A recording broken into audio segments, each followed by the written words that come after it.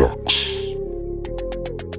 I'm the most brutal and vicious and most ruthless champion there's ever been. There's no one can stop me. Lynx is a conqueror. No, I'm Alexander. He's no Alexander. I'm the best ever. There's never been anybody as ruthless. I'm Sonny Liston. I'm Jack Dempsey. There's no one like me. I'm from Nairclaw. There's no one that can match me. My style is impetuous. My defense is impregnable. And I'm just ferocious. I want your heart. I want to eat his children. I'm the most brutal and vicious and most ruthless champion there's ever been. Never trust the living.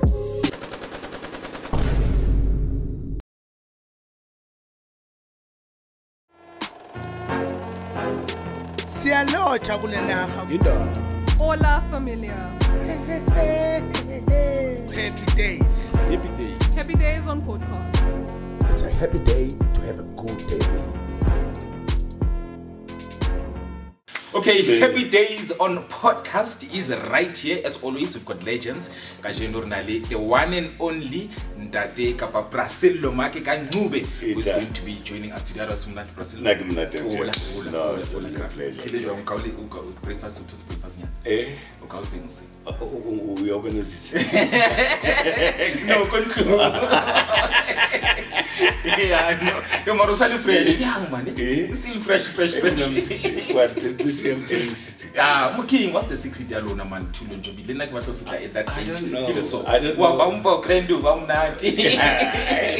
It's by the grace of God. Okay, Happy Days on podcast. Check out the interview following shortly. As I said, the one and only Sello Maake Ka-Ncube. Yeah, I don't know.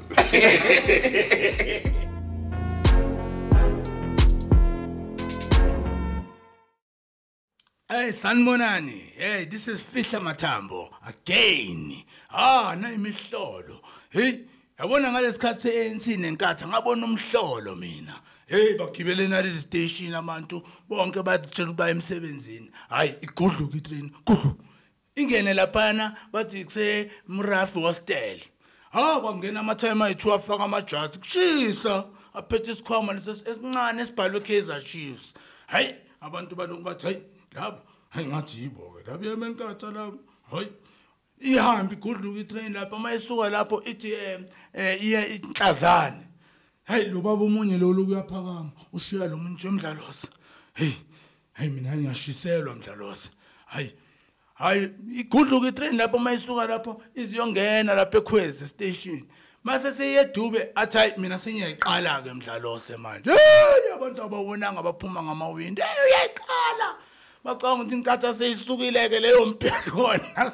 Uyayiqala. Baba phuma ngamawindi lo uthi hawu babalekelani labantu ngoba mina ngathi ngiyayiqala ibhiya. Kulesikhwama. This is Fisher Matambo ngiyabonga ngizonibona next time on this weekend. It's a Happy Days on a podcast. Yeah, you know, it's always a happy day to have a good day. And we're back for more. And I'm telling you, this episode is a very special one. Mm-hmm. We are having someone who's very close to, I mean, I've been following and tracking him. I mean, Namin Kulek Velengwil TV is keep. So I'm very happy to actually introduce, one of the legends, the legendary. Yeah. Sello Maake Ka-Ncube. I call you Dasilo. And thank you so much for honoring the invitation. It's only a pleasure. I know. Bro. Thank you so much. And then tell me, Dasilo, how are you maintaining your health and the young looking that you always, give us? Because you don't change. You always look like that. So how do you maintain it? The secret. I'm sure there's a secret. Regime, bro, you should ask my knees. They tell you a better story. Okay. How do you do it? There's no help there. There's no help. The knees when you age, my bro. Okay. When you age, the knees are the first ones to let you know. I thought it's something that is relax. I thought something that is in the family. That you guys are aging nicely. It's from the mother or the father. Not really. I mean, you never. Well, Itamalam, you know, I'm actually trying to think of Itamalam. Itamalam, I mean, though he died at an early age, at 55. Oh, at 55. You know, so I've lived a little longer than him. Yeah. I remember when 55, you know, hit me. Yeah. I was like, hey, out.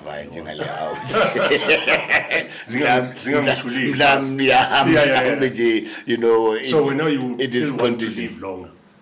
I hope you will. I've just married the young wife. But the way you're looking, I know. I thought it's more of the healthy living that you actually, because I read somewhere that you're living a healthy life, and thanks to 6 Pell. Anyway, I know she cooks healthily.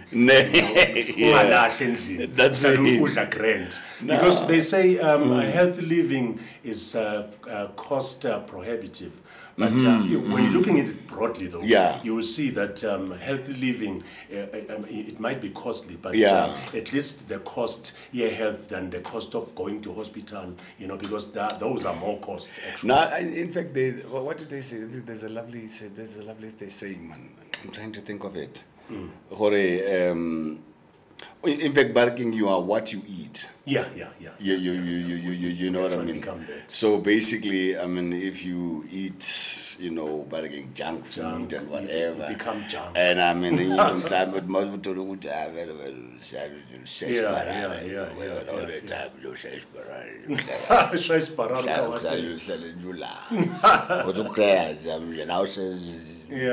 How did you I feel like you're on stage But you know, so I mean, like basically, I think, you know, I think not even healthy living. I mean, it's actually just doing everything in moderation.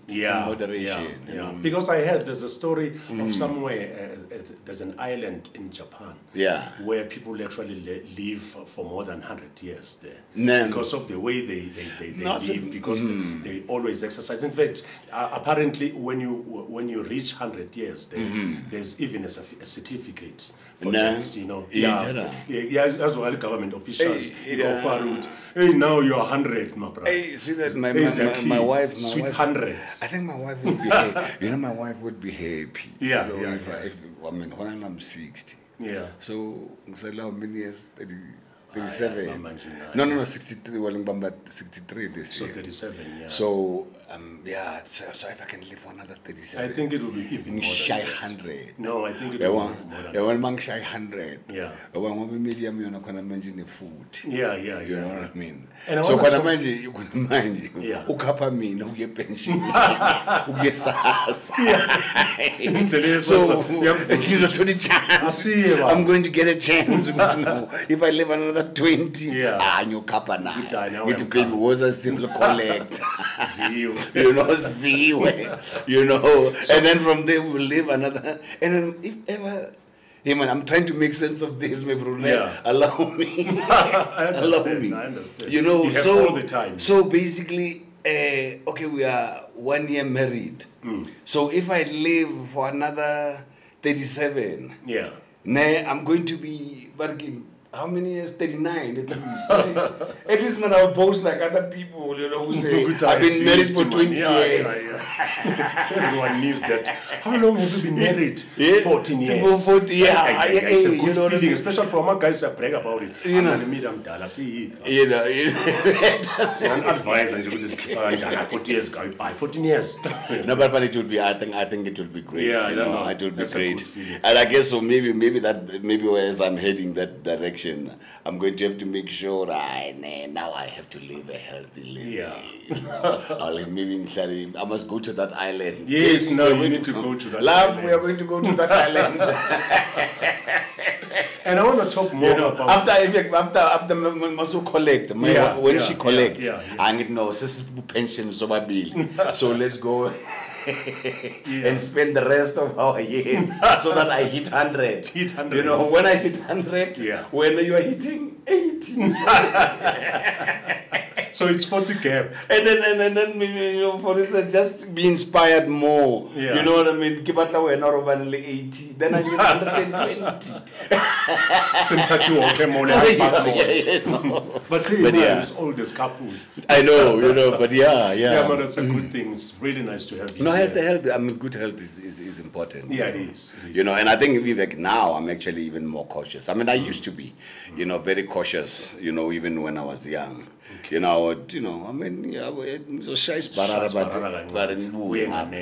know what I mean? And also, I've always dabbled with, going vegetarian, and I've treated myself very well. I've looked after myself. And I also want to talk more about Sispel now. About how you guys started, just to meet each other. But for now, I just want to maybe track and look at Valentine's month. Valentine's month. What's your advice to emergency nje ku Valentine njengoba kuyi Valentine's month? Ngiyacabanga ukuthi uSispel akalali ngelona nge-t-shirt yaka Cyril Ramaphosa. Emergency nokukhala ukuthi imedia mayangikhathaza. Mangithi ngibona ulona uRamaphosa. Mangithi zangojuju empedeni. Hawu bafethu. Kwenzakalani? Wayengaboni halala. No, but I think sometimes, I don't know. I just think we take things. I mean, we talk about things in such a way that as if we make them too serious. So, not even too serious. We make them. I think what happens in your bedroom or in whatever, it's something that you should preserve for yourself. Yeah, it's a special and if there's anything, if on a problem na leon to live, uzotshela wena ukuthi phela mina mangilala ngilala yimi no Ramaphosa or no suit, exactly, you know what I mean. But I mean it discuss on the media. But sometimes mhlawumbe wenzela naye wenzela ukuthi ngicela ungikhumulele maybe yakudina ngikhumula uyakahleka because mina just talk about what I do. Mina every day is Valentine. I just take it in that fashion because I think for me and most guys Valentine has been overrated in terms of money making. That's it, business, so I just told my girlfriend now, okay, right? Okay, minangaka through business tracking.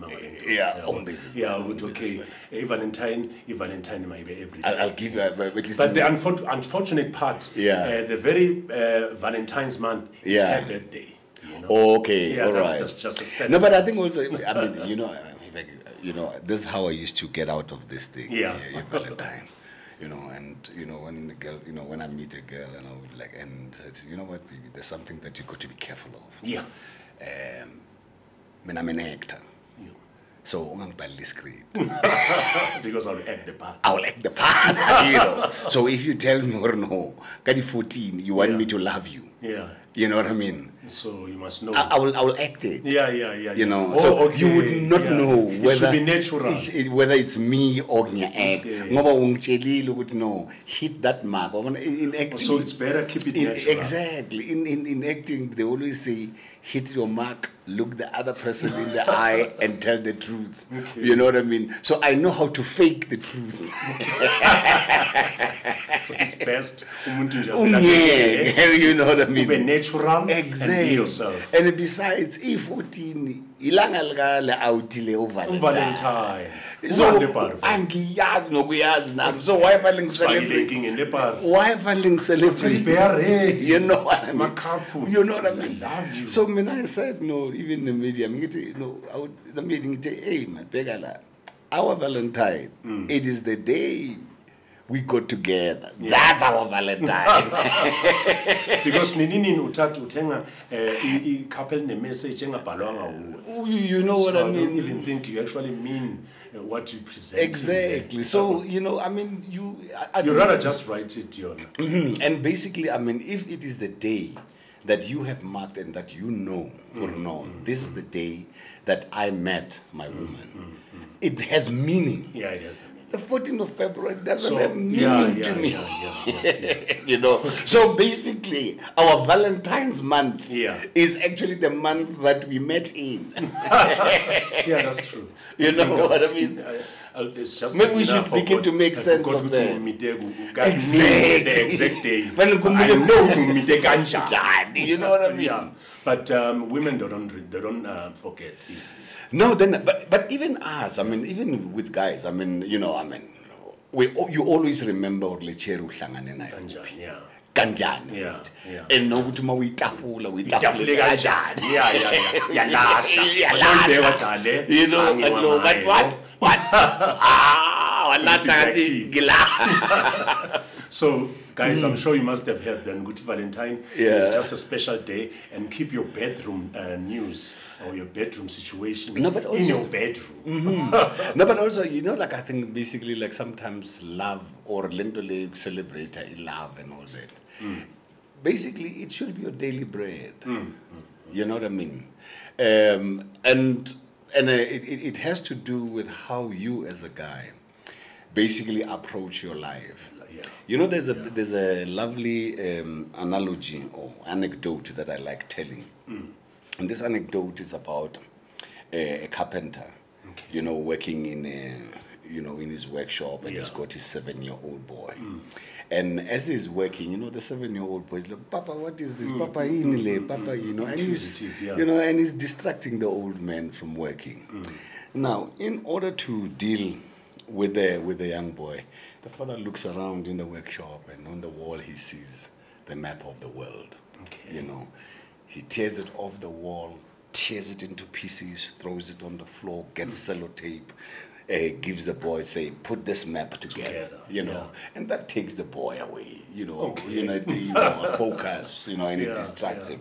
And the old man continues working. And after a while, after the boy has, put the pieces together and all that, then, he comes back to the father and says, hey, Papa Born. This is it, I've put it together, you know. Now, behind the map of the world is a drawing of a man's head.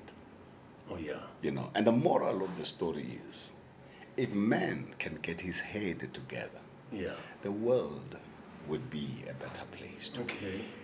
Okay. You see what I mean? So level-headed.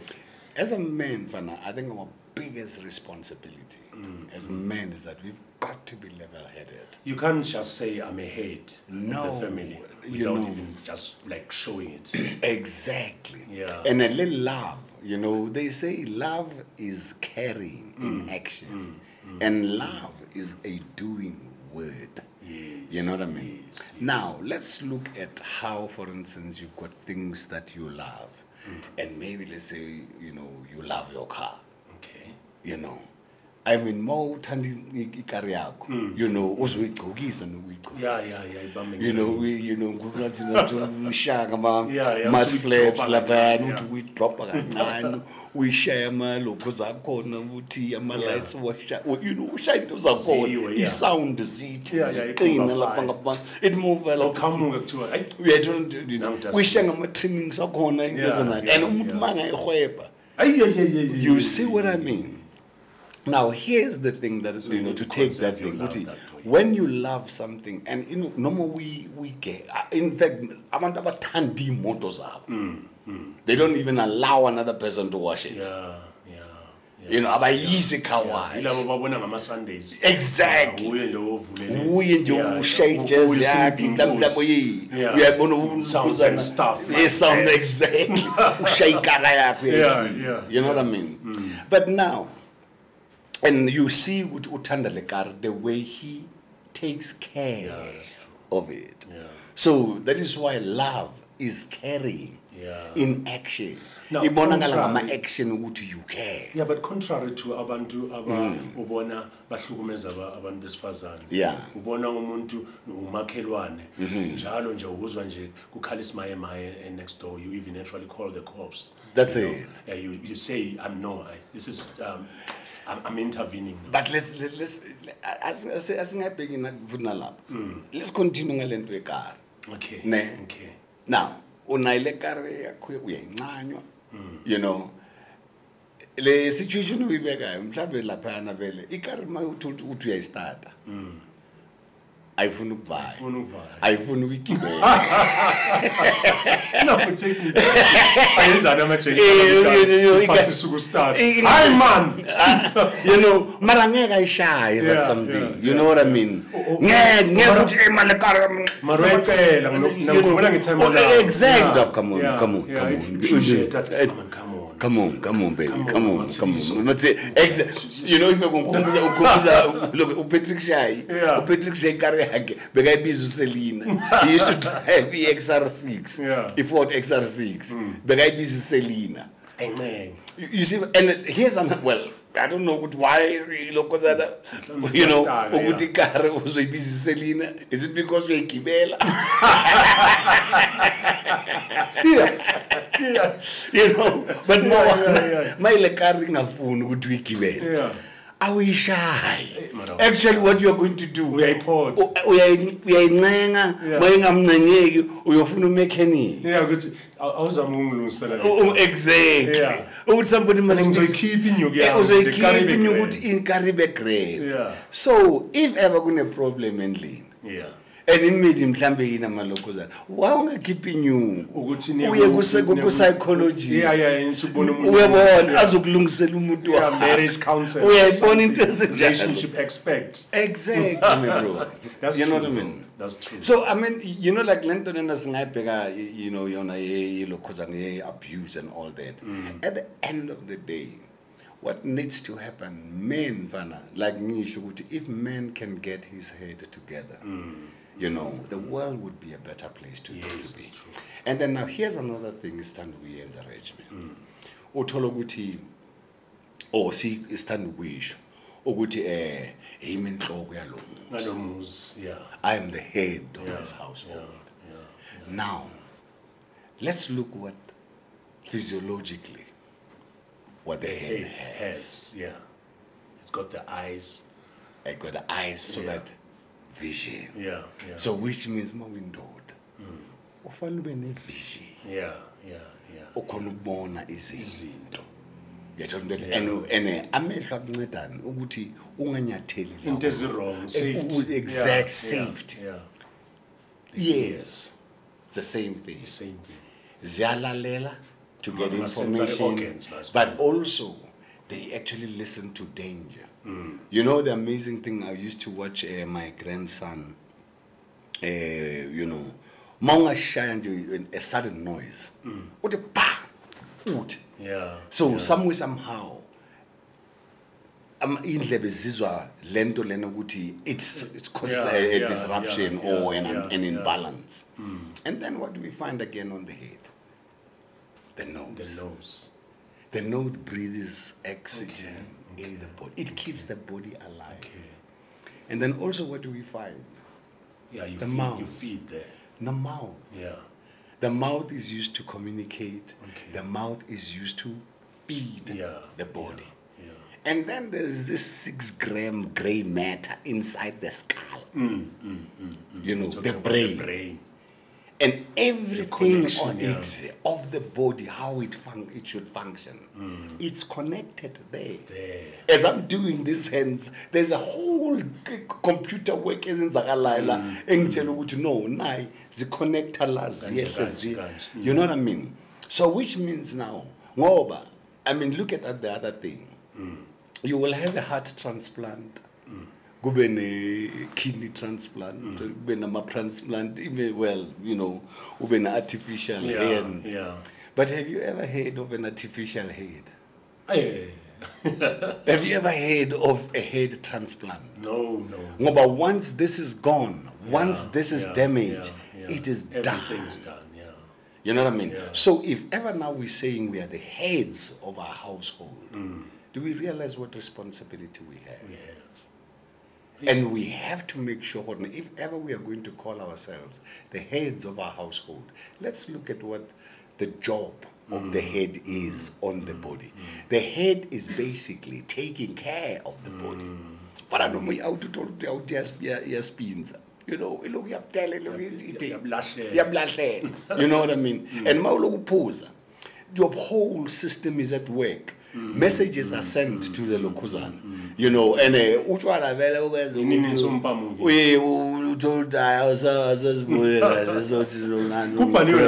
you know, but you won't be behaving exactly. But uthola ukuthi now messages are being sent because Maupu's is barara. Barara is not good for the body. Yes. The body is always trying to get rid of the alcohol. Exactly. Yeah. And my kidneys are busy draining the alcohol when we are dead. You know, and my kidneys are just man. I'll tell you uchwala bustupid into one. Amanzi ngeke uhlale 2 hours ulokuthi. Yeah. You know what I mean? Uzompuza kayiwa. But utshwala. Uyakakhulu. Abantu bekholi, babeki kholi. Exactly. Shaya ihlazo lewa. Mara lokhu ublomile nani makhekile. Nina sengicitha amabhodlela ngaza ingane. You know what I mean? Yeah, so there's something wrong. So now your body is it's overworked. Yeah. My kidneys are busy draining lokuzana. My kidneys end up sending message. Actually ngothi man awenze lo muntu lo a stop. I stop it ladies. Who would have to say it? Exactly. You passed out. Yeah. You know what I mean? So, and now you see how the whole coordination works. You know what I mean? Because the kidneys have sent the message, but no.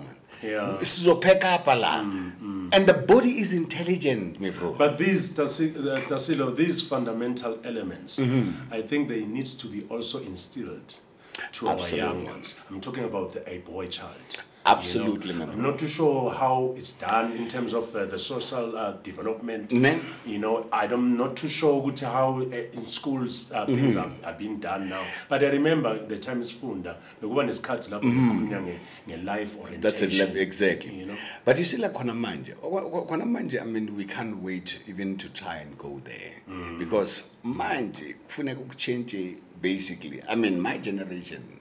Many of us, sikhule ukuthi vele uthola ukuthi hayi silahle shine palm. Yeah. You know what I mean? Yeah. And besides with my generation, mentality yes, you know exactly. But it's not the mentality in yaselokishini, guys. You know, and we got to I think this is just a male and female issue. Okay. You know what I mean? Yeah. Because even you know, abelungu from way back, yeah, the attitude towards women has always been, you know, of demeaning the you know, women and all that, and men have and it's all about the insecurity that men have. When I hold conversation with men about, you know, issues there, the GBV, I always ask one question, you know, and when I start my conversation recently, I would ask them, said, is there a man in here who is not scared? There is no man who's not scared of his wife cheating with him. Yeah. It's always exactly. And that it is one of the major triggers the gender-based violence. Yeah, that's true. Men's insecurity. And we have to understand but this insecurity you know. And you find men we are insecure like this. But also, but we normalized the problem. We normalized it now when we're doing it. No, but here's another thing. And what happens, you know, when we become insecure, we don't want to go to some but it's that's the thing. So we normalize isn't there wrong when they are done by us. So when it suits us. You know what I mean? So and then we got to look at this whole thing. Yeah, we got to look at this whole thing. But why is that? And but again, if you take even that further, you go and you cheat on your wife. You know, why are you so scared? Would you know? When media exactly usabani and again it's the insecurity part. What if that guy is well endowed more than Yeah. Exactly. Yeah. Isigabopa. What if Isigabopa? Exactly. More. You know what I mean? So it is that old, and now you got to understand, Hori, there are certain things. I know. But the thing is, you got to realize, Hori, there are certain things that you are in control of, and the thing that you can, the thing that you can be in control of is yourself. Indeed. You can never be in control of another person, and you can never even control another person. Uzinikeza a job, a duty. And that even denies you for your own growth. Yeah, that's true. And you can never again be responsible for the actions of another person. My son, I had who passed on in a car accident in 2011. We had a conversation, and at 19, my daughter tells me, hey, Daddy, you know that Kolisi, you know, my son, he has got 4 girlfriends. Yeah. You know, and that time I've got 4 kids, you know, and with 4 different women. Okay. And I realized, as they say, the apple doesn't fall far from the tree. Not too far, But I started having a conversation with him at that time. I busy out him, about to mature before. Yours now. You saw that, yeah. Okay. But I handled the whole conversation showing him that, you know, when I was dating your mother, into doing his hands. When I dated your sister's mother, into doing his hands. When I dated your brother's mother, other brother's mother died into doing his hands. But here's one thing that they don't tell you with this kind of behavior, is that this kind of behavior is addictive. You know what I mean? The sex itself is addictive. You know. And then this is the question, and which is what I wanted now when he was 13. Okay. You know.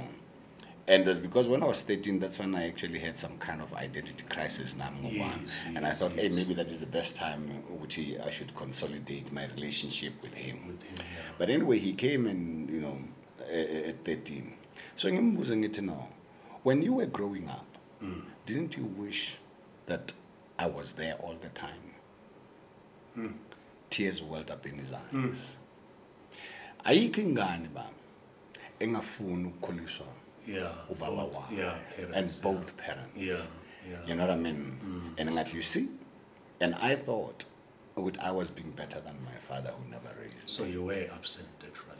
I was absent, even though I was present, but at a distance. At a distance, and that is another thing and we actually go, we make babies, and we leave them. You know what I mean? And that is a big problem. Yes, and the thing is, you know, it says something about Tina Majid. Because if ever you go and expose your sperm to somebody you're not prepared to spend your life with, what does it say about you? But one will say, someone might come and say, hey, circumstances, you know, we're not living in an ideal world. But again, what does it say about you? Yeah, that's true. You know, at the end of the day, you are not this. I mean, nobody forced you into that situation. Yes. So it means we really have got to start thinking very carefully about our actions. And the thing is going to have to start with how we even raise our boys. But in order to be able to raise them differently, you have got the one who's raising the child be doing some serious introspection.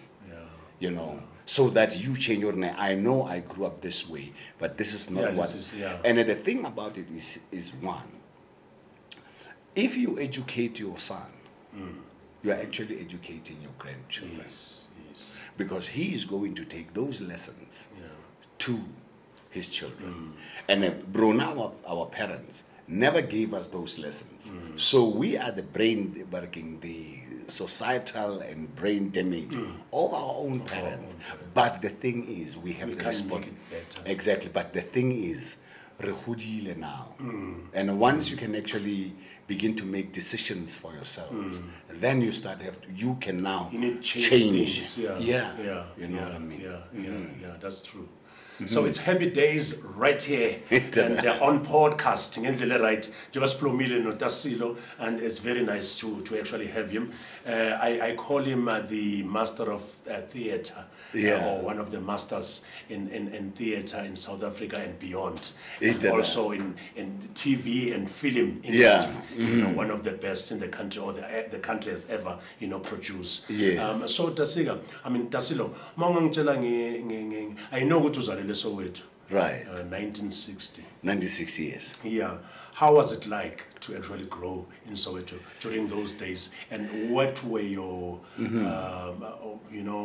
what were you dreaming of to become? Look, I mean, I think my growing up in Soweto was when I was born up until I think probably 6. Excuse me. And then my mother got married, I think, around about that time when I was 6. And then I went to live in Atteridgeville. But thinking of my Soweto time, the little bit that I can recall, I mean, it's before, 6 years. Oh, okay. You know what I mean? There isn't, much, but that I can say, of substance. So but one thing that I do remember, and do recall is that my uncle, and that actually, supports why maybe I ended up being a performer, maybe somehow. My uncle, I think when I was like 4 years old, he would take me to,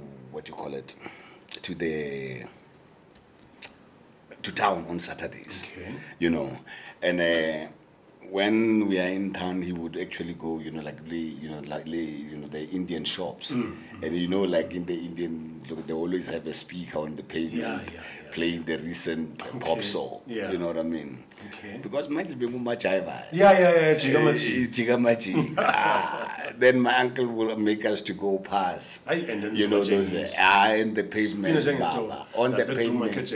Yes. No, it was even before my. I didn't know Michael Jackson. It was even before. It was even before. I mean, in fact, I know Michael Jackson. I think Michael Jackson was, maybe 59. Yeah. Okay. If I'm not mistaken. So maybe at the but the end. No. You know what? Now that you say that, because I think. Michael Jackson, because the father was actually making them to see. So he was doing A, B, C, 1, 2, 3, 1, 2, 3, A, B, C. You know what I mean? So I think maybe around 6 years old. Okay. But so at that time, I'm 4 years old and jiggle up a pavement. Before Travolta. Yes. And my uncle will collect it. After that, somebody said really fish and chips, Tenga fish and chips, at the coke, and I think he was actually enjoying the rest of the time. But that is where, that is how far I remember. And then about 6 years, my mother got married. 7 years, I started my, sub A, but in Atteridgeville. Okay. So my schooling sub A up until, grade 1, sub A up until, what do you call it? Form 1 was standards, whatever, I guess maybe grade 7. Okay. Is it? Form 1 is grade 6. Form 1 that's grade 6. I'm not in that yes. Grade 7.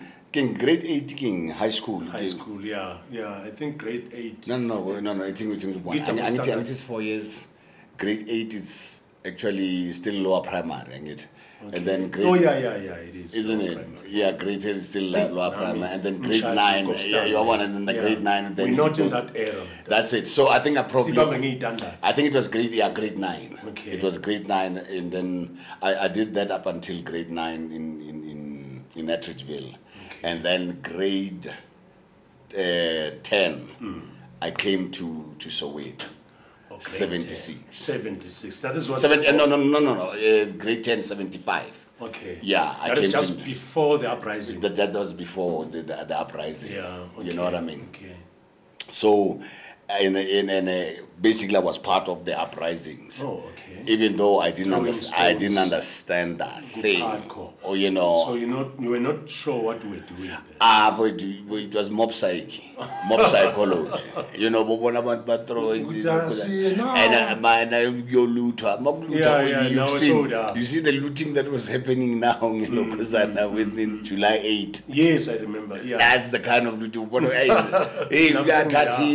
now. Then I learned how to smoke. Oh, you know, okay. You know, when was 76 because somebody has a shy curtain. Oh, yeah. Not the curtain, actually, the box. The whole box, you know, because so mills. Throughout the month. The year, Baba. The year. Almost throughout the year. Yeah, and then straw. I know, Ben fully 20. In mills. Yeah, in mills. Usayas mills. Consolate. Exactly. I'm not cold all. You know what I mean? Exactly.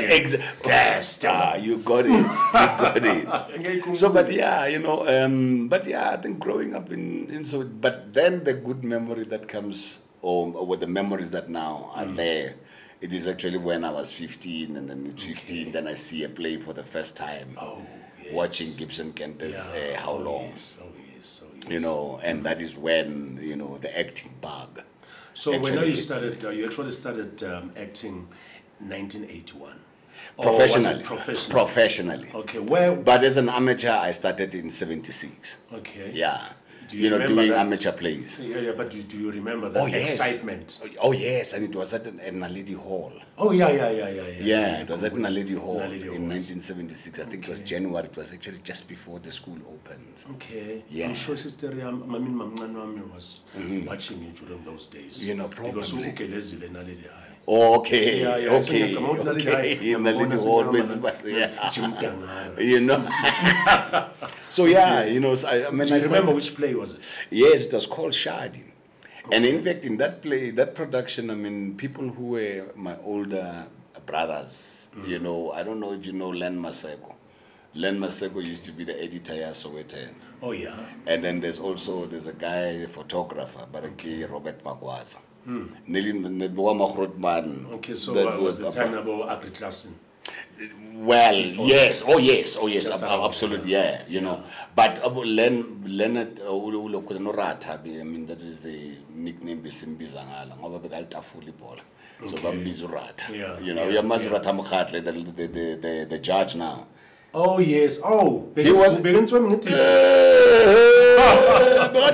Pirates. Okay. So, you know, and it was, and I mean, I was, young teenager. They were, you know, like late teenagers, 18, 19 at that time. Okay. You know what I mean? So, you were playing. Oh, okay. You know, you know, I used to show. So, maybe over 70s there. 76. 70 before my riots. Okay. With January, I still remember that. You know what I mean? And then from there, I just continued. I mean, after 76, you know, and then but the June riots, you know, schooling was not that hectically on at that time, and by that time, I mean, Mopula. Then there's Abo Madingwane, Abo Maisha Maponya, you know, and that time Pampi Bilokos and the Black Consciousness, you know. So after 76 riots, bro, then I started waking up, you know, and Nababorata, they were, you know, sharing things. And now, and I remember being the sister of Maurice Isaacson. Okay.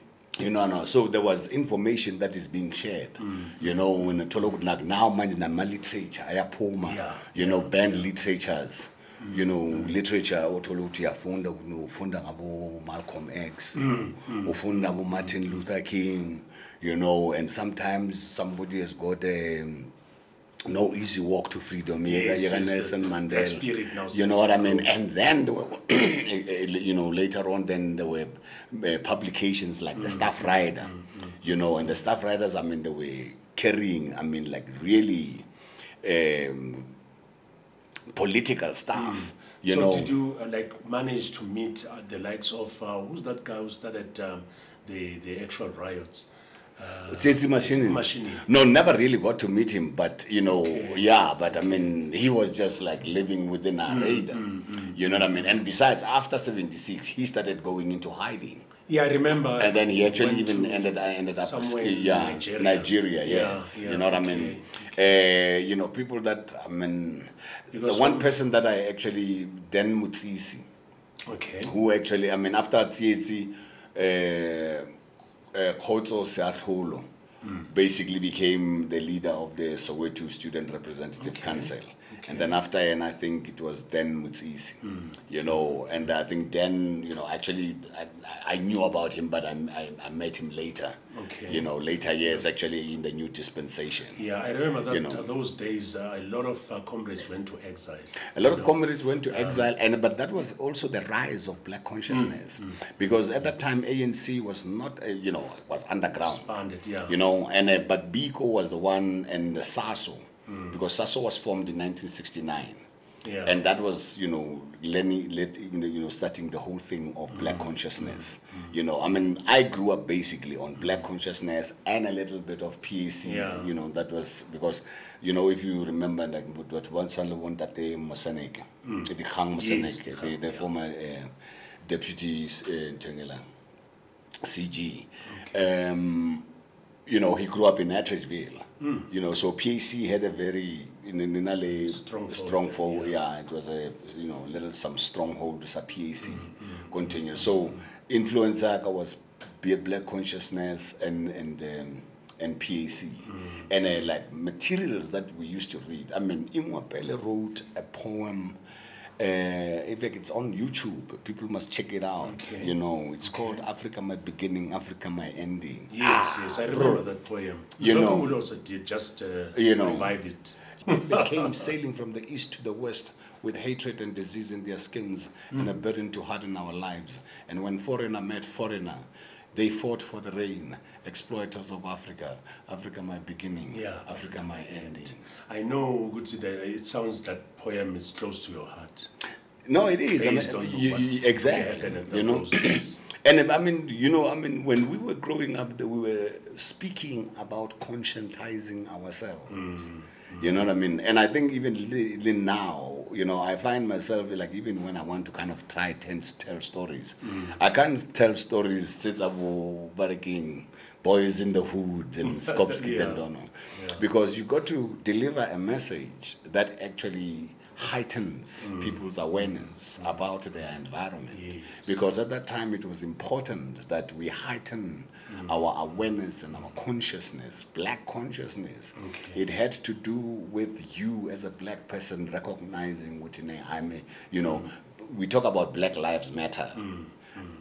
At that time you were saying I matter. You know, I am a human being. And hence, I mean, you know, like a lot of children, or the children of the generation of 76, many of them, the whole thing of children having African names starts with that generation. We always had them, but we never used them. You know, but in 76, we dropped the whatever English names. You know, even though we had them and never used them. That is why. That is why I mean, Maisha Maponya, Inwapela Madingwane,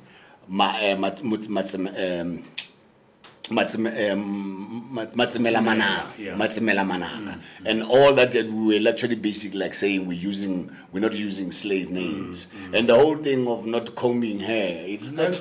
I call him wife. I mean his wife. That's it, yes. Nomsa. Yes. Yeah, we had a very nice conversation. Interview, with her. She was telling me about this handsome guy at that time. I'm stripper. Yeah. And he had a boy, why is it about my kids? You know, I mean, we got to make sure that when we do things, we do them proper. Yeah. But he has a brilliant, No, he was a brilliant playwright and a poet, and I think also an artist, if I'm not mistaken, a fine artist, but he was into theater, he was into poetry, you know what I mean? I mean, those were like the older generation, the that we were actually learning from, you know what I mean? And I think that is one thing that is a problem at this present moment, because along the most of the young generation today, they are not actually are not growing, basically having a a generational conversation with our generation. But we are to be blamed for that, because people who are, or maybe even controlling the space, are not making sure that we actually continue to have those communication. And there's this whole notion, we got to get young talent, but that young talent is growing in a vacuum. You know what I mean? Because it is not working in relation or understanding what was before them. My generation too was actually suffering, or even the generation just before me. Take for instance now, if I would ask you, in fact, I did that exercise in '87, and I was with my colleague, Louis Book. We were doing Oza Albert together. And I asked him a question. I said, Louis, can you give me names of white actors who are Dr. John Gani's contemporaries? And at that time, he went to town, bro. So and so, Charles Comeni, Nomscombe, Joe Stewartson, and Ababitz, Sean Taylor, whatever. I said, okay. Now, give me black actors who are Dr. John Gani's contemporaries and who are working in the theater. And then he went, John Gani, he couldn't even finish a hand in a country of how many millions. And then now I can ask you even today, how many actors do you know who are Dr. John Gani's contemporaries and are working in the theater? Yeah, no. If I will remember, there will be obviously few. You see what I mean? Yeah. And also, there is my generation. In a country of how many millions? By Lahorne, they are working constantly. Or even, maybe let me not go my generation, say the generation above me, and the generation just above me. Kibo Peter Brapitas Puma, Bo Darlington Michaels, that generation. Can you tell me of those who are working in the theater? Or even in the television? They are not there. So what is happening? And so we're not realizing is that this generation is being wiped off or made obsolete while it is still alive. Yeah, there's a problem there. There's a problem there. Do you see what I mean? Yeah. So, and if we are not watching, and I remember when I made that Ntengela, one situation that I had, and that guy is actually Bra John Kani, Dr. John Kani's contemporary, and his name is Dayz Mukai. Okay. I met with Bra Dayz go Zimbabwe. He was exiled. He left, I think, in the 60s, and never came back. But when I met Bra Dayz Ntengela, who is Bra John Kani's contemporary, that is where I would say I had an interaction with that generation. And also I think the other person that I met was Lionel Ngakane, Tate Lionel Ngakane. So that is a generation. So you are lucky few. Exactly. And that is when I met Bra Dayz that I realized that somehow I've been growing up in a vacuum. Because that generation, there wasn't work that was making it possible. In that time, I'm 26, 27, 28. You know what I mean? And I'm not even getting an opportunity to work with that generation. That's a problem. There's a problem. There's a disconnect. There's a disconnect. Yeah. And black people, we are suffering from a chronic disconnection. Chronic from the point of colonization from the, you know, to say the least. At least, yeah. You know, because colonization, when it came, it disrupted life of African people. Black people were made servants in their own land. Yeah. Why black people struggle with entrepreneurship? It's because of colonization. It is because of the dispossession of land. Yeah. You know, when next year is going to be the 110th anniversary of the Land Act. Yeah. Which is going to make when the Land Act was passed in 1913, black people, you woke up the following day after the act was passed, not belonging. You're just right there. Just right there. You never belonged. You actually, black people had to cede their land to, maybe if ever they were sharing that space with white people, to white people, and became laborers. Yeah. So, and now you understand why we are constantly thinking, I've got to get a job. That is what I'm saying, that once the land was colonized, it, or eventually colonized the mind. The mind. As well, you know. No, it goes without saying. It goes without saying. And that is why we actually don't feel even a sense of belonging. And also, look at how now that we have passed on the DNA of not feeling that we have ownership. That even young people today, when at universities, they destroy the universities, because at Loronaka 76, we were burning buildings. Yes, yeah. Because we never had a sense of belonging, and we don't even realize that things have changed now. We can't be thinking about destroying the infrastructure in order to make our voices heard. You know what I mean? And so again, we're using the same methods. Exactly, we're using the same methods that were used in the olden days. Yeah. And what we actually need to be doing is like, hey, we've got to look each other in the eye and say, hey, don't mess around with me. Don't F me up. You know, and basically, if ever we look at the environment and we look at the leadership that is going, what is doing, they're Fing us up. And we need to be able to talk, you know, man to man. You know, when you say that, it sounds very clear to me, because there was a situation whereby there was an unrest. Let me call it a protest over service delivery. Yeah. Somewhere in Soweto. Right. So these guys were, you know, the complaint was about electricity, the usual stuff. Yes. Know. But you'll find people blocking a way for people to go to the hospital. Yeah. So I'm thinking, how? Exactly. And then what about ugogo ogulayo, or let me just say nje person ogulayo osendlini okumele ngene akasakhona ungena, because labantu bafuna ukuthi uvo lwabo luzwakale to the government about electricity, but we're disturbing health service.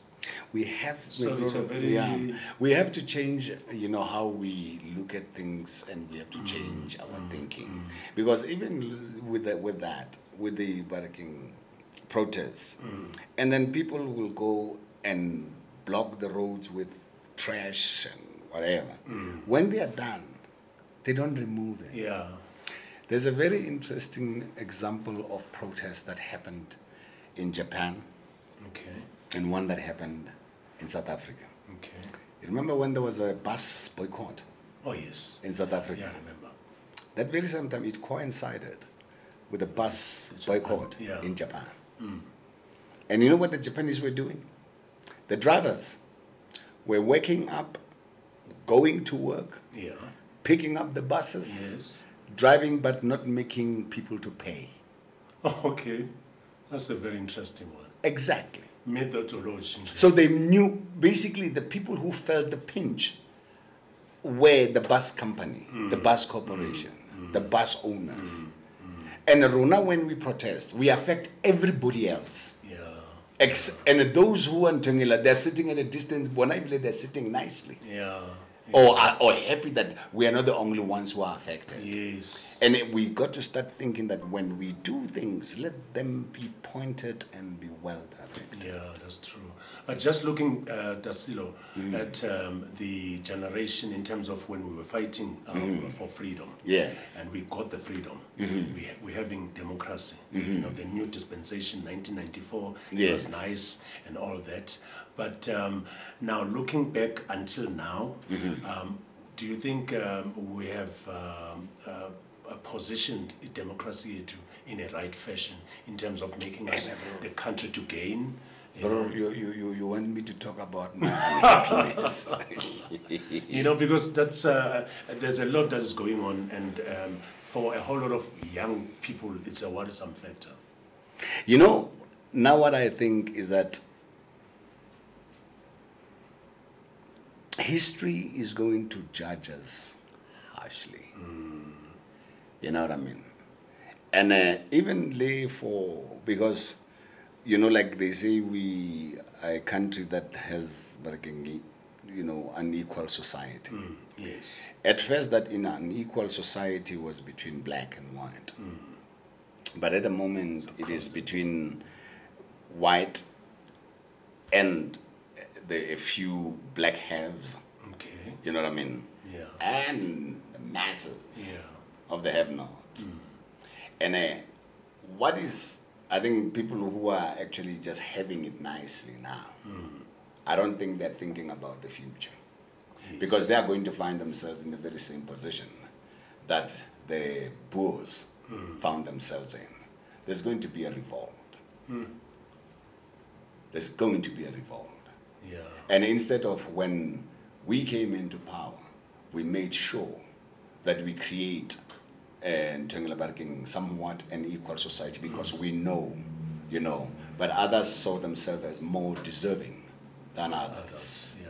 You know what I mean? There was this one politician who said, I didn't go into the struggle to be poor.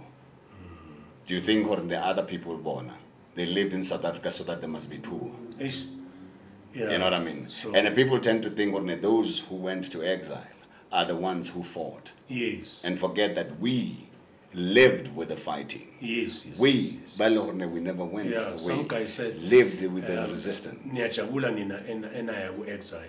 Thina yithi experience amalona Exactly. One cannot deny the way there were a few maybe they were living, and that is maybe even the leadership. But those abanye, hey man, if you went out into barking outside the country, hey man, they were living nice. Yeah, when you're saying that, even when I read about C.S. Machine, and I heard that when he was in Nigeria, he actually turned against other comrades. In fact, comrades we are called Utuzeleni. You know what I mean? And that is I think so exactly.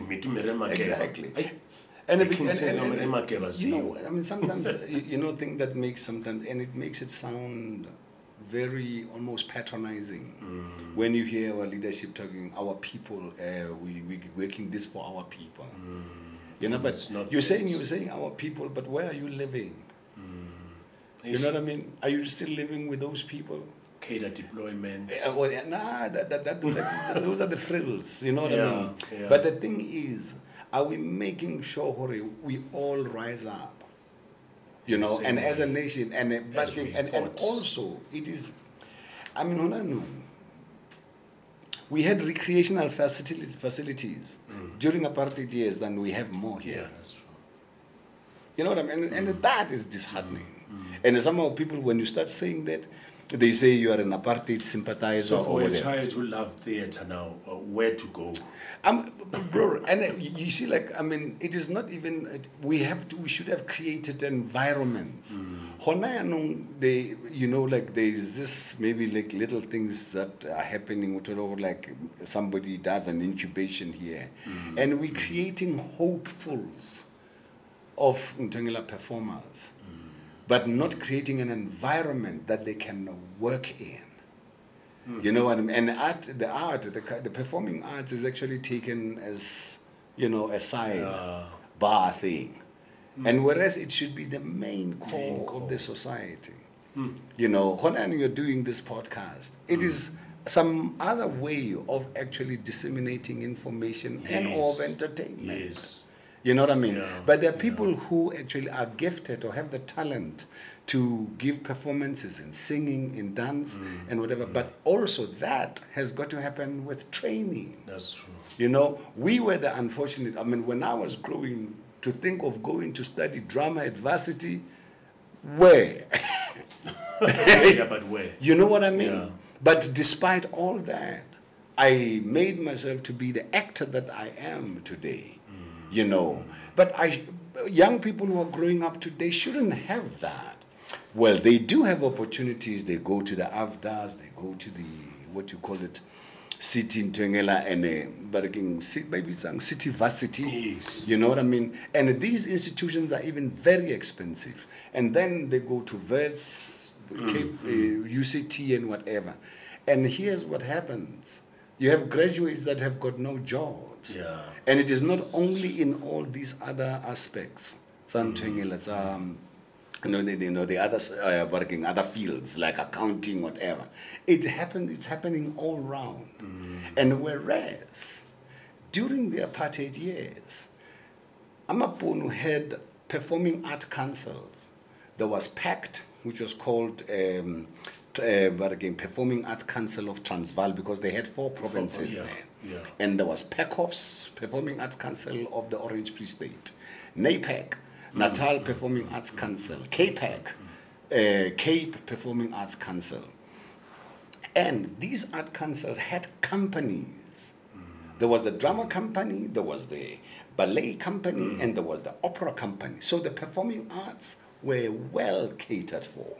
So young people who basically were coming out of varsities, coming out of Pretoria Tech, University of Pretoria, they knew where to start to go get into working there. They had a doorway that led them into the industry. But no.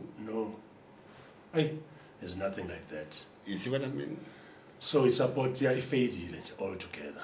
We're living through very difficult times, and we've got to rethink our situation. So, but looking at Sello, with theatre work that you've done, which one, I know which you love them all, but which one you'd say, yeah, these were the years, you know? You mean, between theatre or between theatre and... No, theatre film itself. Bro, I think I have landmarks. You know, Gibson, basically my debut in 1981. Okay. After 1981, then the next production that really was a turning point for me was Albert. You know, and was Albert, my bro, I tell you, it's whoa. It's an actor's jam. Okay. It's Everyone an actor's wants to do was Albert. Yeah. At that time. Yes. Even now. Even now. Yeah. But the one thing about that play is that it needs a lot of preparation. Was Albert is not a play that you rehearse, you know, like in 3 weeks or 4 weeks, and that is it's out tabula. It's out tabula. Yeah. Because Was Albert is a very it's what they would even call physical theater. You know, it needs fitness. You need to know your story. It needs training of a certain kind. Your vocal, your voice has got to be trained in a certain way. Your fitness has got to be almost like the fitness of a football player. That's, basically. But, people who are actually fit, and best are ballet dancers. Okay. Or dancers. Dancers are fit. Okay. And dancers work hard. Amongst, I think, the performing arts, the laziest is actors.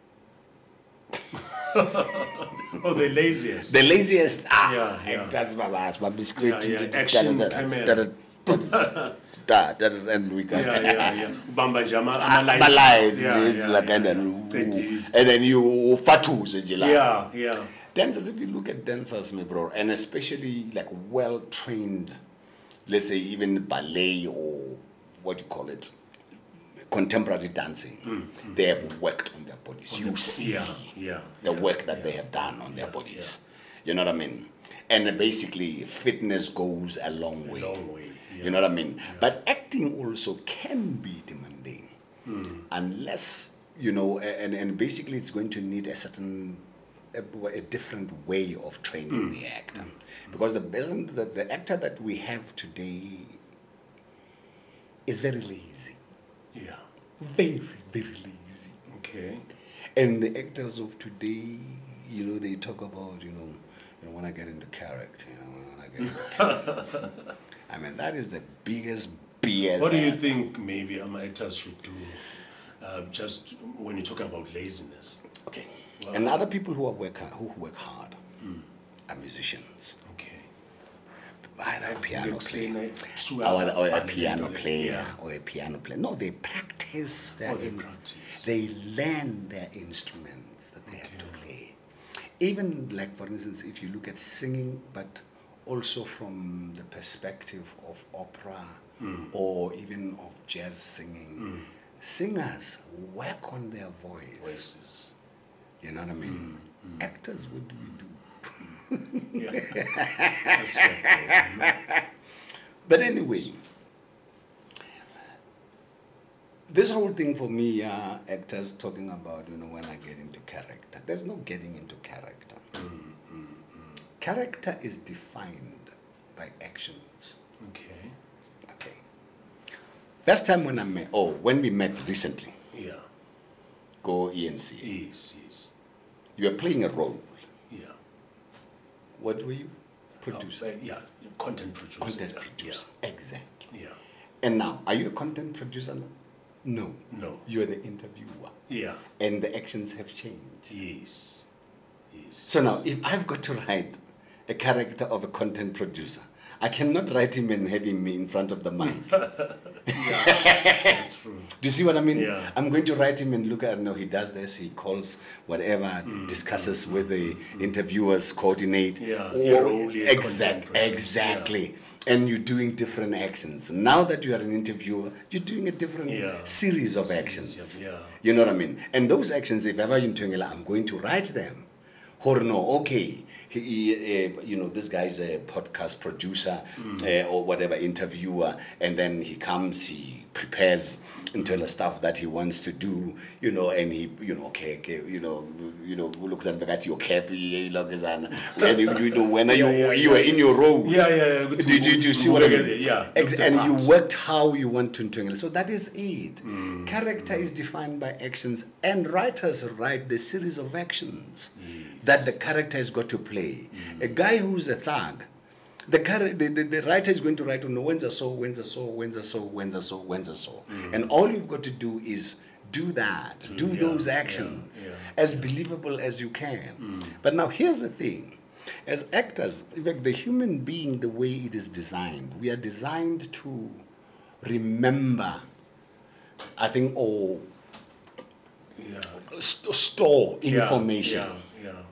And hence, that is even when a person goes to for a psychologist, once they sit, to a shrink, once they sit in the chair, there's one familiar question that would be asked would be, how was your childhood?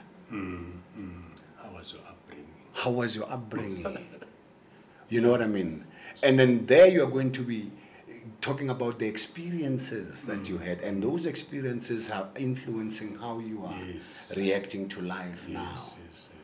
And basically based on that, and because the body has got an innate sense of truth, and the body remembers. Hence the trauma that you would feel, your body would remember it. You know what I mean? But it is remembering it, it is stored in the mind, but also in the body.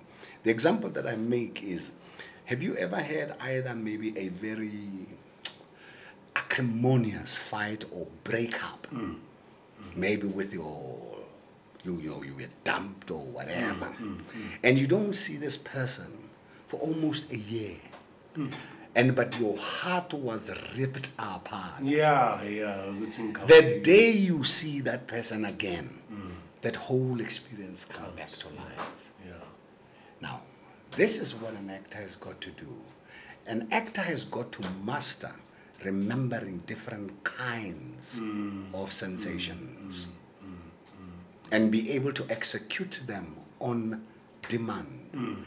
A pianist, when they have learned their instrument, when you ask them, give me G, they don't say, I've got to get into musical character first and then I give you that note. No, they go to the note.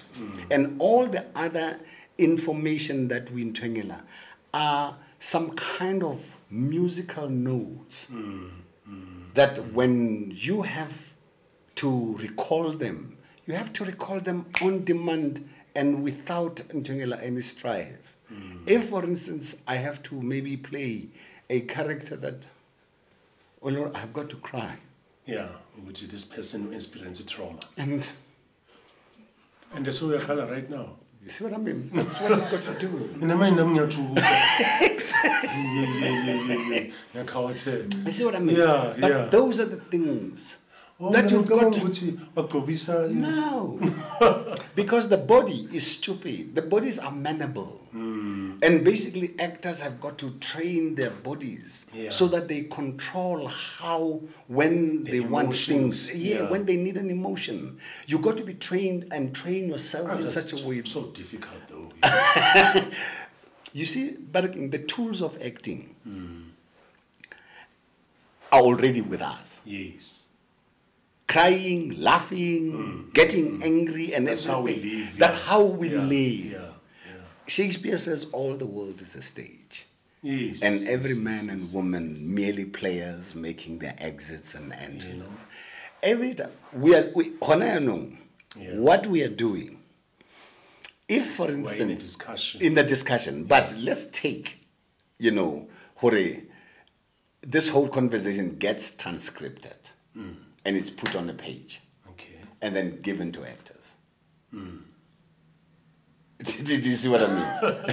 And then the actor must live up to that. Exactly. Yeah. And then now here's another thing. When words are on the page, we tend to call them lines. Yeah, my lines are. Are we speaking lines now? Or are we communicating our thoughts? Yeah. So words on the page are not lines, are thoughts of the characters. The characters are expressing thoughts. Yeah. As I'm saying that I'm expressing a thought, it is a thought. Yeah. Oh, no, that's very interesting. Yeah, we're still on a Happy Days on a podcast, and it's always a happy day to have a good day, I always say. And you can actually catch us on Cold War Media .co.za if you want to get up and maybe reach out to us. Maybe you want to advertise Sello Maake Ka-Ncube's episode. That would be very nice. We still really need support in all senses. Okay. So Tassilo, if you can tell me, maybe you tell our viewers, in comparison to stage and then film and then acting just on TV, what's your preference? I know you and like I say, I love them both. Yeah. But there's something. I mean, I separate them in this manner, that there is theater, and there is, because television and film, they're using camera. Yes. Okay. You know what I mean? So there's theater and there is camera acting. And now people tend to say there are two types of acting, which would be theater acting and camera acting. I beg to differ. Okay. The only difference about these two mediums is that they deal with space. Okay. I'll wait for your explanation, because when I say something about it. Yeah. Camera. Okay. You're dealing with either this space or this space. Or this space, or this space. You know what I mean? And that's the space that you are working in. Theater. You're dealing with an open space.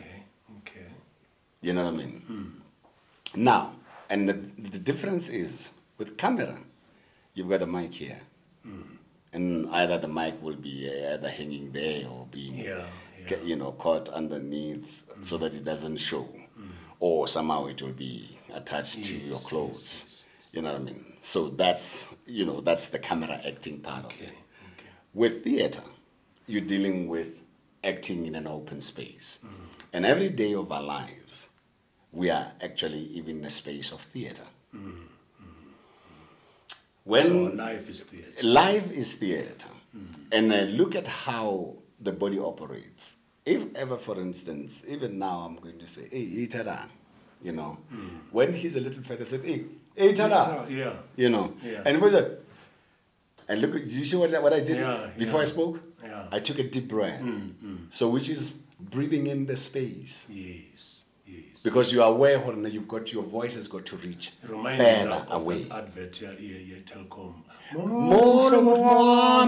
Do you see what I mean? Yeah. But now, give an actor that molo mhlobo wami. And the guns. That's position. Do you know what I mean? So it is actually just understanding the space that you are working in. And people, ordinary people, watch ordinary people.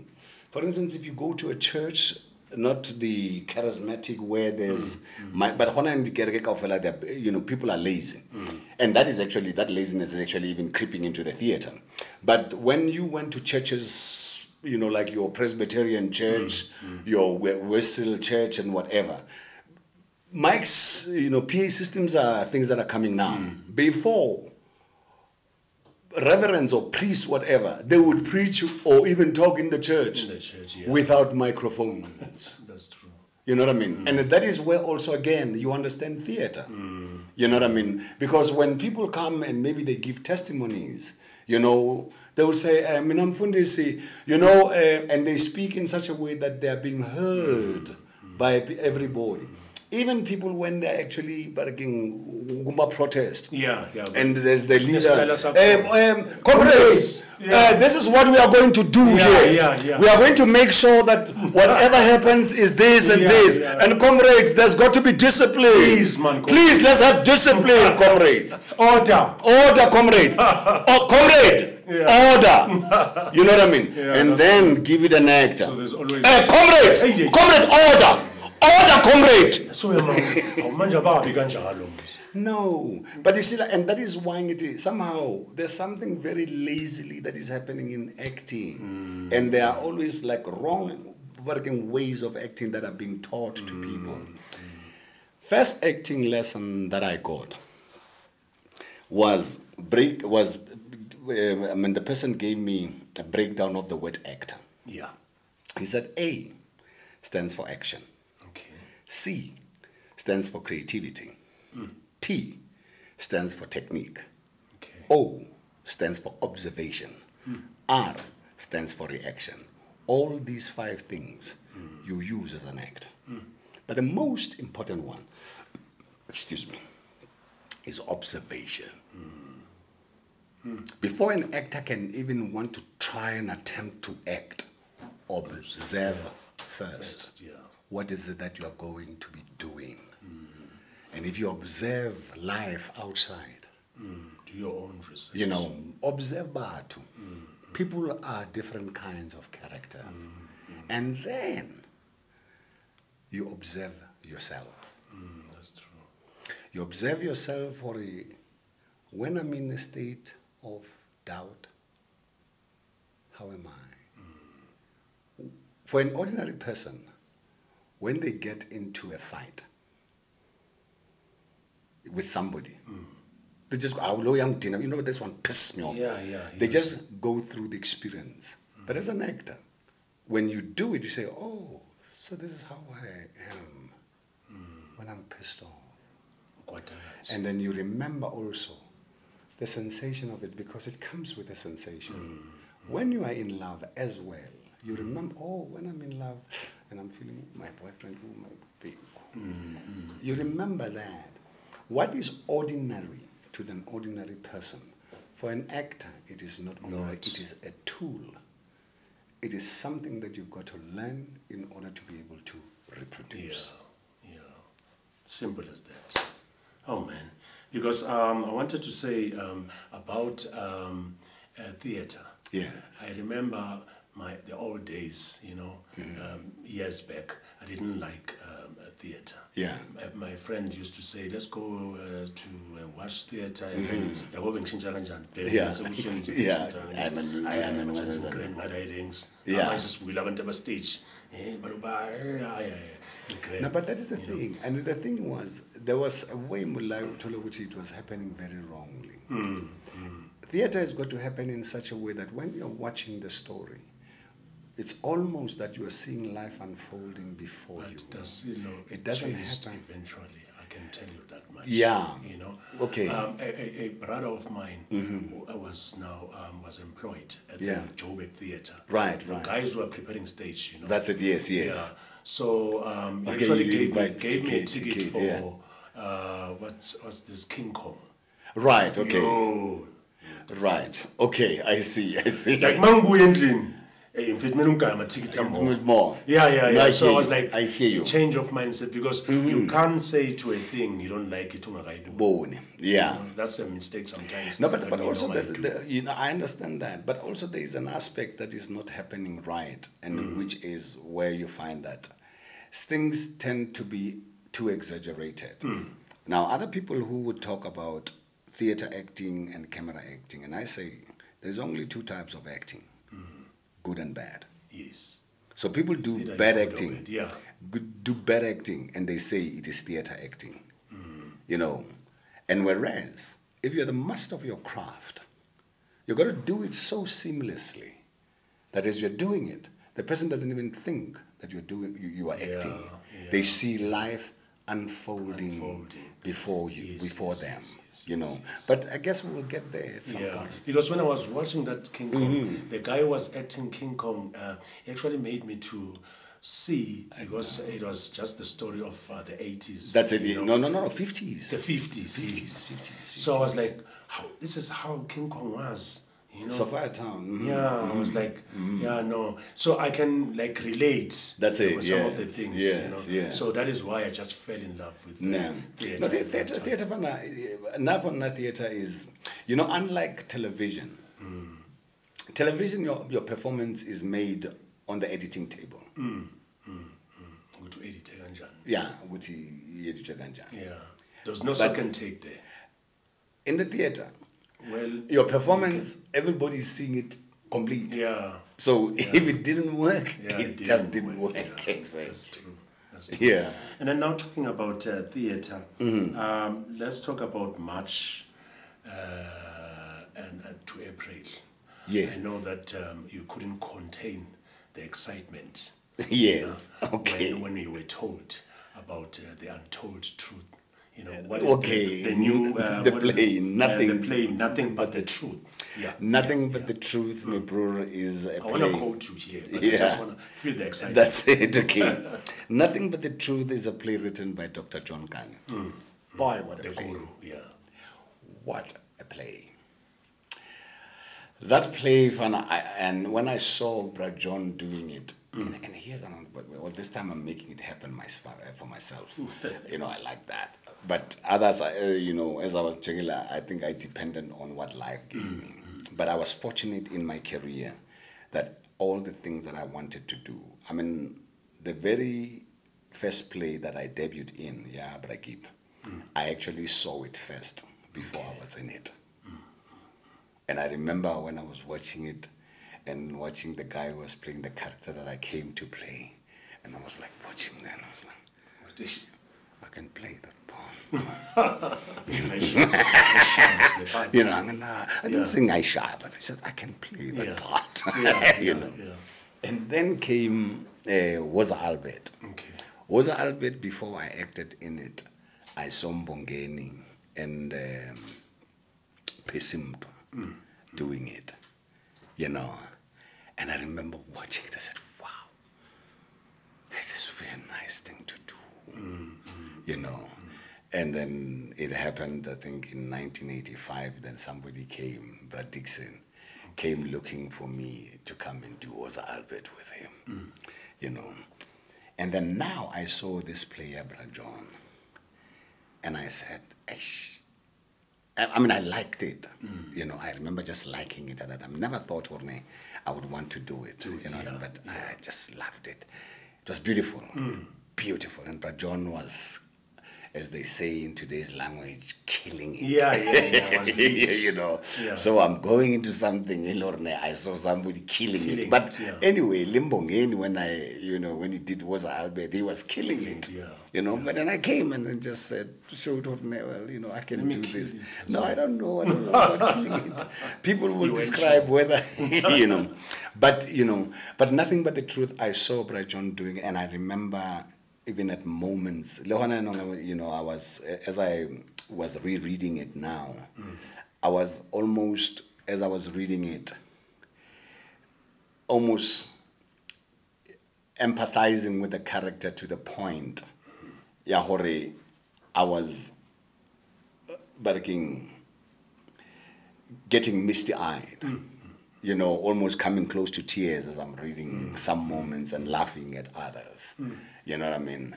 And I just thought, yeah, no, this one, I know why I want to do. Yeah. Nothing But the Truth, Fana, is a story about, in fact, it took protest theater into the social space. It's not, that is, from now, it is almost like a social protest play. Okay. Because it's about social issues. It's about sibling rivalry. Okay. You know what I mean? And there's no person who doesn't have issues with their siblings. Social, yeah. You know what I mean? It's just that you can't go and stand on the platform. Yeah, you know.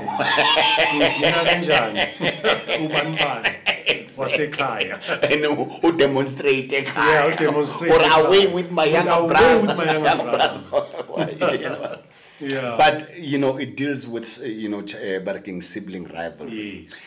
But also it deals with this how our society or family structures were operating, and and it touches on elements of the effects of the time. But yes, and also how the parents of the character ya Brajon were their headspace. Okay. How were they operating? And also it tells the story of, it connects with the struggle, because he had a younger brother who was connected to the struggle. It's a play about sibling rivalry, and it's also a play about the desires that people have, and how we all want to attain certain dreams. And this guy also had his own ambitions, and also how, for instance, black people, or in fact, that how we can just affect each other with the actions that we do to one another. You know what I mean? And the whole civil rivalry story, I don't want to spoil it for people, is that it is very, very intense. And a lot of people could either relate to it by knowing a story similar to it, or having experienced it themselves. Okay. Yeah. I see you also actually put it on your Facebook here. I just quote you here, where you say, you need to do your best always, and don't wait for anyone to tell you that you are the great. God rewards excellent always. Look, so those words just touched me. Yeah, I mean, look, you know, sometimes there are times you are the only person that you can tell yourself good things. If you wait to be told good things by other people, they may never even come. So wake up and just. So you got to be able to say, to measure yourself as like you did well on that. I've got two things. Also, like in this one, I learned it from this guy, and I remember seeing and VHS, tape. Do you know VHS? I remember VHS, yeah. You know VHS? It was even Betamax. Betamax, they are, yeah, exactly. Those tapes before there were DVDs and all that. And this guy, Barkman Les Brown, he tells a story of himself, Aliko, at school. And does something, or doesn't want to, or to do something because he doesn't think he's got the capabilities to do so. And the teacher says, or in fact, he actually describes himself, and he says, sorry, sir, but I am, sort of academically not educatable, basically some kind of, he doesn't have, maybe some, problem, learning problem. Okay. He has a learning problem. And he said, you must never, don't let anybody's opinion about you become your reality. And that statement stayed with me for the longest of time. And I'm using it when the opinion is negative, and as well when the opinion is positive. Because even if when you say, hey, Sello, my brother, hey, you're one of the greatest actors. That's your opinion. Yes. It doesn't get to your head. No, it's not my reality. My reality is, I know where I'm falling short. Yes. So, in order to be able to tell myself something good, I've got to look at where I'm falling short and perfect that. And tell myself, I nailed that one day. So, you've got to learn, one has got to learn to be a better judge of themselves. And that way, you are not in competition with other people, you are in competition with yourself. And most of the time, the problem that we have, we are busy trying to compete with other people. Here's a lovely thing. You hear young people say, I'm still working on my brand, I'm still working on my brand. I'm still working on my brand. Your brand was made long before you even knew that you are a brand. The moment your father's sperm meet with your mother's egg, that's when that brand is formed. So when you are born, now you're not believing. And when you think you think you're still trying to work on your brand. Your brand was formed long. And you know how you see that your brand was formed long before you knew it? When you go to in fact, here's what is nice. These days that when you are born, you come with an ID number. And you know what is happening with that? Basically, with every child that is born, there's identity. SARS knows when to anticipate a certain money coming its way. It counts the years. And that is how they make by this age something. So you come already with an ID number and it is yours. So that in itself tells you are a brand. Yes. You are a gecko fana now. You know what I mean? Things that they trust now. It is your ID number. And you know what? This. Because you get to a certain age now, when you get your ID card, then what do? We used to call it amapiano. But exactly, bakshama piano. Amapiano fana. Akekho fana now. Now, exactly. Now let's look at how amapiano. What is that? No, I will look at it, but when you're doing fingerprints or biometrics, we'd use today's line, when you do the biometrics. Okay.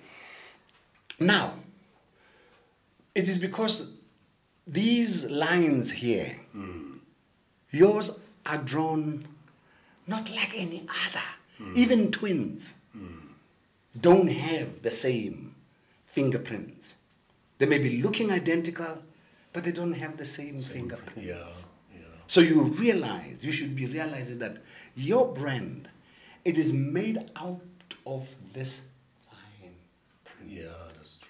So now, how do you bring out, this fine print is made out of this? Because with what I'm doing, with what you say you think you know and understand that I'm doing, I'm saying this is the makeup of this fine print. Yes. So instead of working on a brand that is something obscure almost, it is doing things that define the brand. Exactly who we are. If I choose to be a serial killer, I will be choosing how this brand is going to be defined. Exactly. Yeah. And but you can fight all DNA. Life is easy, my job. But that's it. That's that. So, Tasilo, how we are so unique at Happy Days. We don't talk the things that are obvious. Yeah. You know, we try to look and research and do our own bit of research. You know, to talk about something that are exclusive. Okay. So I don't want to dwell much into your acting career in terms of television, your generation. That's just it. like other podcasters do. What I want to talk about, something different. You know. Excuse me. I want to talk about what you. Life yako besides the acting part, right? You know? Yeah. So right now I want to look at if I'm sure you'll remember when I will say to you, lose to love. Lose to love. Yeah, I'm sure something will just trigger in your brain. You know? All right. I'm talking. Now I'm dwelling in. Like I said, that I want to come back to Usis Pearl. Yes, that's it. You know? Yes. So I understand. So I wanted for you to clarify clearly what happened to your previous relationships for the fact that Usis Pearl to love that song, Lose to Love. You know, what happened to the previously? What did you lose? I was talking to somebody and he defined I think relationships or getting into a relationship as playing Lotto. Yeah, so I just cut my chance. Exactly. Yeah. Getting into a relationship, it's like you'll never know. It's like playing Lotto. Yeah. You know what I mean? And I think, you know, and I think that is such a perfect analogy of what relationships are. Okay. Because you are constant love is a gamble. You are constantly gambling and hoping that you will get it, you know, uzopop. You know what I mean? Yeah. That's what it is. You know, and I think finally. So you took your own gamble, bro, and a gambler will tell you they know their losses. Yeah. You know, and they don't know where to stop. And when to stop. The only time they will stop is actually maybe even sometimes when they are thinking. Yeah. But I think, and I would like, for me, that is such a perfect analogy to use even for love, for life. In general. Life is just a constant gamble. Yeah. You know, but you don't. So before pop. But sometimes, you know, like because lok popa logo is actually dependent on yourself. Yes. You know. One of the things that I say is that my past experiences gave me lessons to be able to deal with my present. You know, and when I deal with my present, I no longer deal with it with some sense of desperation. And sometimes I think when we are in a relationship and things hit us, you know, we haven't being prepared to deal with it. One of the things that I say is that when you are born, here's what happens. You know, you go to an school-going age. And once you start going to a school-going age, you go from grade 1 to grade 12. Yeah. And you're going to spend these 12 years being prepared how to fit into, you know, to fit in as a cog in the economic machine. Yes. You know what I mean? Yeah. That's what you're being. You do your 12 years there. After that, maybe you decide you're going to do a degree or a diploma and whatever, and you're just being shaped for nothing else but to fit into the economic machine. And once you've done all that, you are at that age where you think, oh, now I think I want to be a husband or be a wife. You may have gone there and now you're an accountant, even, what do you call it, chartered accountant. You are a doctor. If somebody comes with a problem that has to do with accounting or the medicine, whatever, you'll give them the solutions. And now you go into marriage. And marriage is one thing that you do, that you get a certificate before you complete. Yes, yeah. All the other things, yeah. In order for you to get your matric certificate, you had to learn. And then you get given, and then marriage, they give you certificate up front. And then now you start. And then now you are going to try to learn how to be married while you're already in it. Nobody puts you to be an accountant inside accounting. So one thing that we have to find a way of creating a balance is how we raise people in order to be able to deal with conflict even as they go. Yes. And when you look at how, for instance, let's say from 1 even to 7, or even 1 up until whatever age, maybe let's take it 1 to 7. At that time, you are taught that either when you're doing something wrong, you get beaten for it, you know, or if not so, in order to get whatever you want, you throw a tantrum. Do you see what I mean? Yeah. And you never taught that everything in life, you negotiate yourself around it. Yes. You know what I mean? So, and you don't even know or haven't learned how to deal with conflict. You see what I mean? So that is one thing that really somehow in life we've got to start really looking at them. You know what I mean?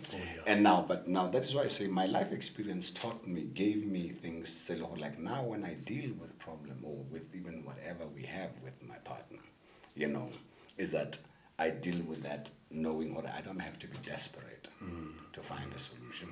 But also I have learned that, you know, I say this also with actors, or when you train actors, that you can never make an actor between breakfast and lunch. It takes a lifetime.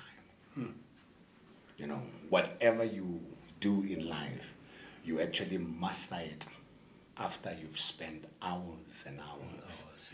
You know, I mean, I was looking at I love Djokovic. I mean, though I hated him first because I used to love Roger. You know what I mean? You know, Roger, age was catching up. But you look at that boy, and basically that tells you how much hours he puts in order to be able to master his craft. And Rona, sometimes we tend to think, things will come from, you know, the Holy Spirit. No. No. You have to work. Holy Spirit, do something. Oh, Benjamin. Exactly.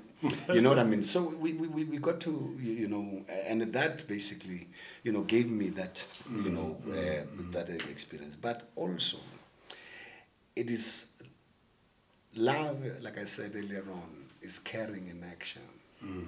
But also you have to have a very good sense of who you are as a person.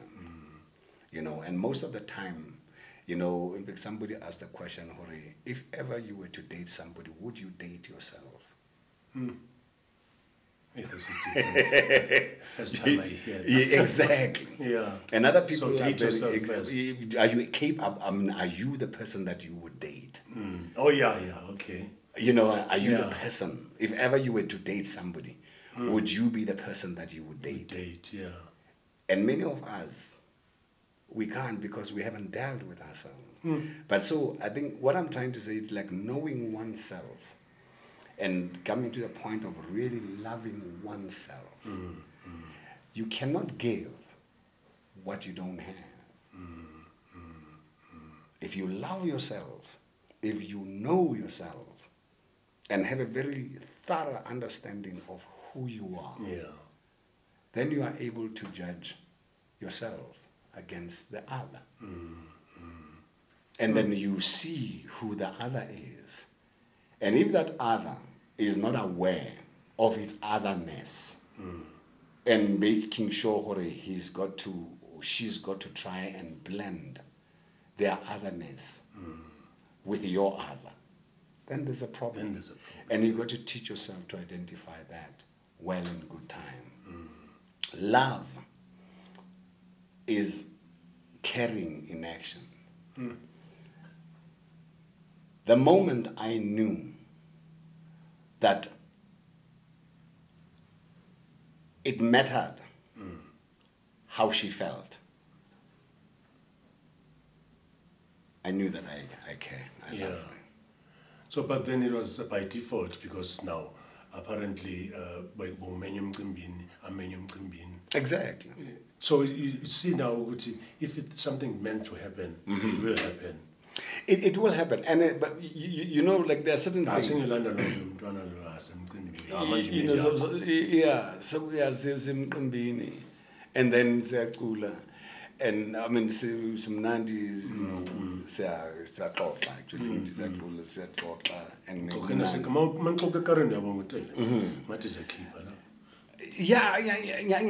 And at that time, you know, be careful, careful because we had appointments a couple of times. And I didn't turn up. So at that time, in fact, maslangana with mina,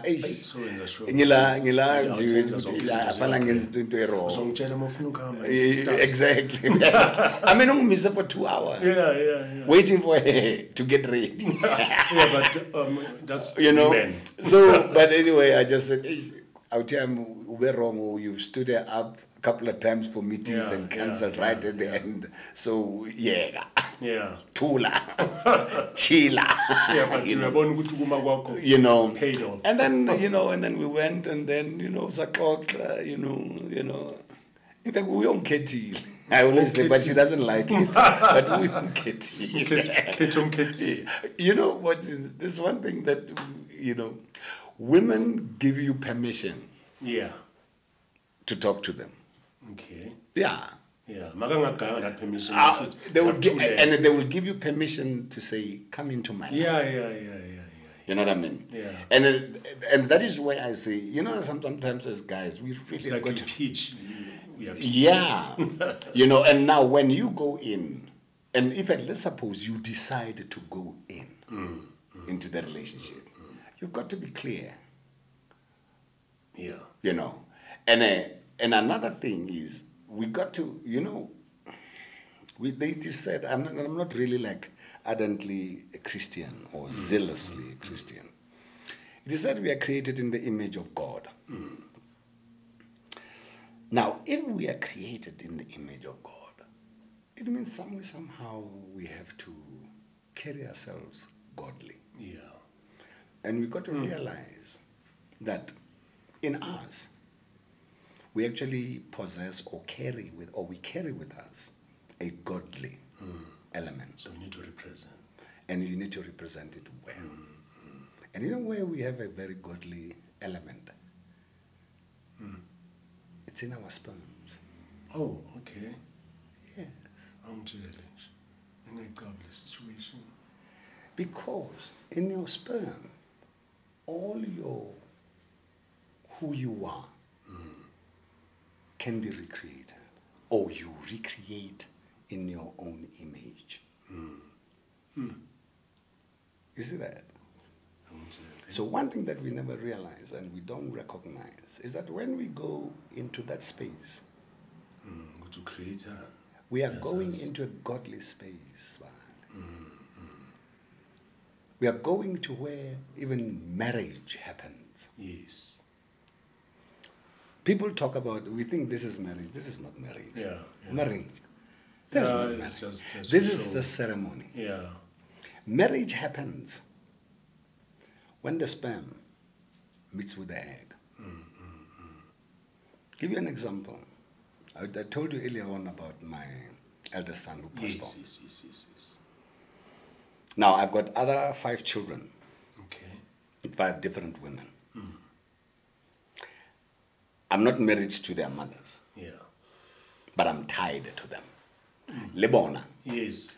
They are tied to me. But do you realize again when I say, and now when I look at that whole aspect, I always say, man, Jesus, Autam, you are F-upped. really you are. Because how do you do that? But the thing is, I was never taught that. And that is one thing that every child has got to be made to realize, that as you're growing up, there is a God self that you are carrying with you. And when you decide to go and share that God self, make sure that you share that God self with somebody that you will live through your life with that God self. You need to be sure. But again, is that you have got to be having gone through the right preparation. Look at what happens when you've learned to be a doctor, when you've learned to be an accountant, you actually even end up going out of being retired by that. Yeah, that's true. What is it that will retire you as a human being? You retire out of your humanness by death, of being that father from the moment you started, and from the moment you die. That is your retirement. Oh no, say it mouthful. So those are the things that we actually have got to start really looking. I wish I had somebody when I was young, but again, young and virile, exactly, and maybe he just gave me that lesson that, when you go there, I know it is nice, and but bear in mind, and I know there is measures that can be taken. You know what I mean? Rona, actually, when we were growing up, the condom was like, it was never in our vocab. Though my mother taught me about it, but and my mother, when he spoke to me about it, I was 14 years old. Then they called, and she was actually saying,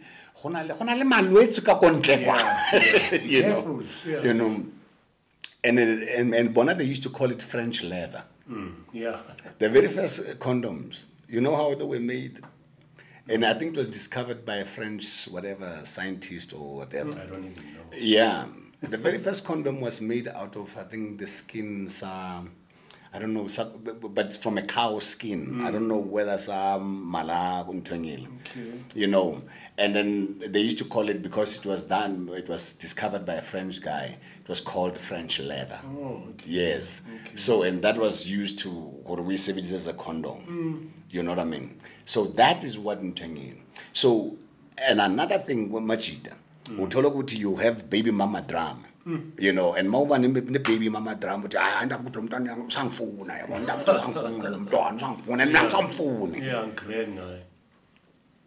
But are you clear in your head? You know what I mean? Because but and here's another thing that happens that we are not being cognizant of. When you pregnate a woman, you undergo no changes whatsoever. The woman body is going to change. When uhlala ngalendlela ungakhona. And then here's another thing, food. When that child is born,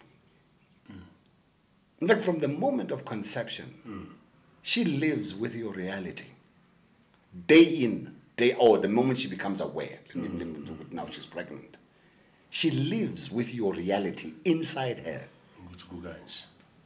Every day of her life, until the child is born. She lives with the reality of your existence in her life. And the child is born. She's going to be suckling part of your reality. Lives with it. Day in, day out. We never look at it that way.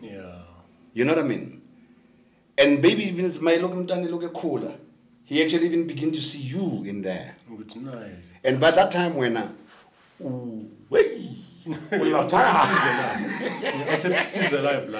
you know what I mean? And also on top of that, she has undergone, physical changes. You know,